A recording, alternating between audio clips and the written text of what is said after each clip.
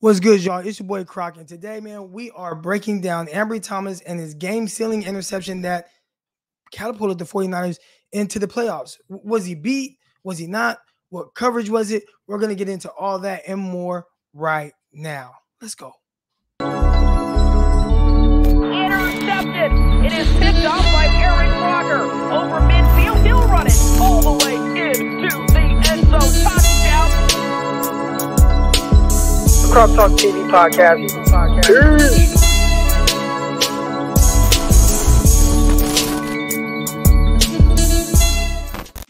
All right, y'all. So let's set the stage on the huge play that definitely sent the 49ers into the playoffs. What are we looking at here? Was Ambry Thomas beat? Was he not beat? Did he get his head around for once? All those things I know everybody's kind of discussing right now. We're going to talk about all that. All right. First, let's start off with just what the coverage is. 49ers came out in a too high. All right. And essentially what a too high coverage is, it could be cover one, two man, where you have the safeties, you have too high, and they're splitting the field in half. It could be cover 5. It could be cover 2. It could be cover 4. It could be cover 6. But essentially it's anything where the safety's responsibilities are kind of like deep halves. So the 49ers want to come out and show a too high look. All right. They're disguising it. Shout out to D'Amico Ryans and his smart safeties. They're disguising a too high look pre-snap, showing Matthew Stafford, hey, look, we're too high. We are protecting the guys on the outside. So if you throw a go route, we're going to have 2 guys on it vertically. All right. Essentially, that's the look that they want to give. Before the snap, the safeties start to roll. All right. So once the safeties roll, that's telling Matthew Stafford, it's telling me, it's telling you that, hey, they're either, especially if the corners are off, they're probably rotating into a cover 3, which essentially is what they did. So at this point, you have Ambry Thomas. He's playing off the corner on the other side, Mosley playing off. And now you're kind of on an island vertically, on anything vertically pushing with Odell Beckham by himself, if you are Ambry Thomas, and that he is. Now, how did he play this? He did a really good job of being in more of a bail position. He's running out of there. All right, he's running out of there. He has Odell in his peripheral vision, but he also has eyes through Odell to the quarterback. So we can kind of see both. At one point, I do feel like Odell maybe got in his blind spot a little bit more than Ambry Thomas would have liked, but he's in the bail. He's able to, kind of identify both guys, and he knows he has a guy pushing vertically on him. Now, a lot of people I've heard say, oh, finally a 49ers corner got their head around. Well, there's a difference, all right? So you have man turns, you have zone turns, all right?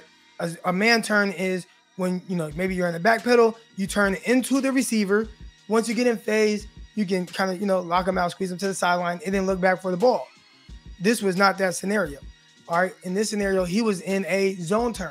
So at no point did he ever turn to face Odell Beckham. He was basically had his back to the field the whole time, running out of there vertically down the field. Now, you want to let the gap close a little bit because although you have vertically pushing routes, you can still give up a deep comeback. So in the NFL, one thing I noticed when I was there, man, they'll run 20-yard comebacks and stuff like that. It's crazy.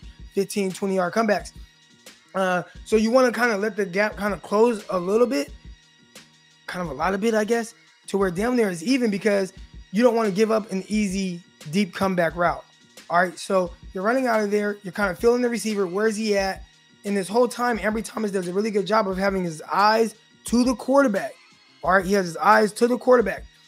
From the time the ball is thrown, he sees the trajectory of the ball, and he starts to kind of throttle down to eventually make a play on the ball. Now, Odell Beckham, he's in his drive phase, right?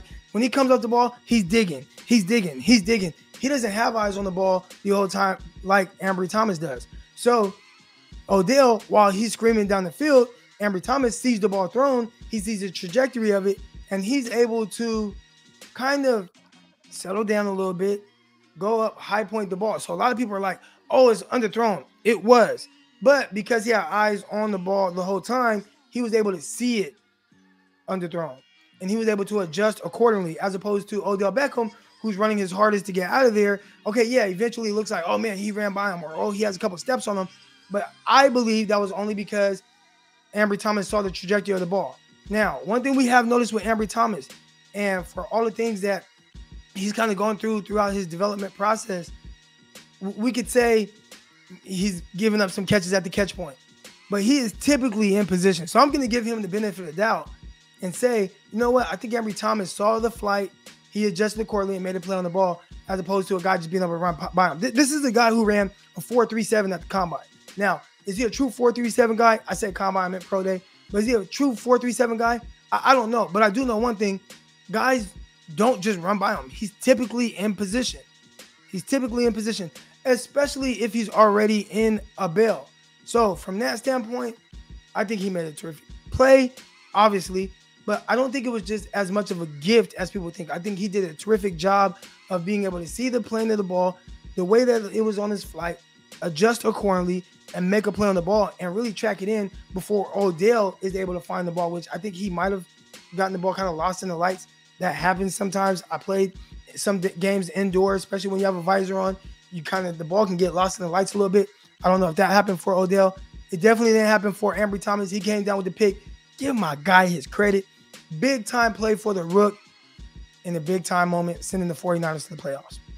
But that's going to do it for this episode of Croc Talk, Film Talk, whatever it is. And I hope y'all enjoyed it, man, breaking down that play. Much love. If you like this video, hit the like button, hit the subscribe button, all that good stuff.